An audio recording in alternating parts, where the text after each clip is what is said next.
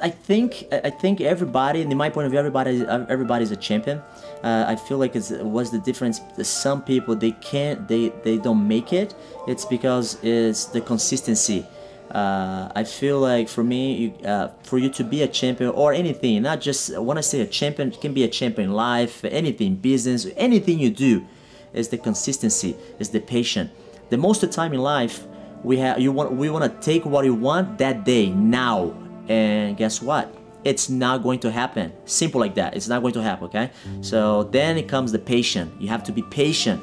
Right? It didn't work at this time. What I'm going to do, I'm going to maintain my consistency. I'm going to keep working hard and smart. And one day, sooner or later, I'm going to get it. And most people, what they do, they think, oh, it's not for me. They quit and they change to another thing. And they get over there, guess what? They're going to quit again because they're going to get over there. And again, they don't have the patience, right? They don't have the persistency. They get over there, the thing didn't go the way they thought it would go, the time they thought it would go. What they do, they quit. They change to another thing. We don't change our goal. We change our strategy.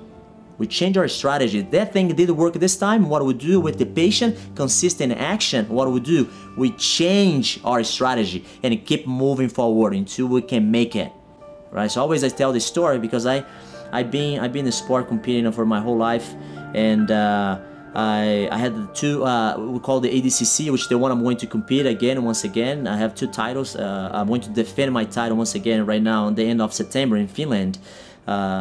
And it's the one I was missing my career, and it took me years and years, took me almost 6 years to have one title, but I didn't give up. I got on the final and lost, and then guess what? I did it again. I say I'm going to do it again, I'm going to do it again until I make it, and I went there. Now not only got one time, one medal, but I got two. I have two gold medals in ADCC, which is like I didn't have 4 years ago.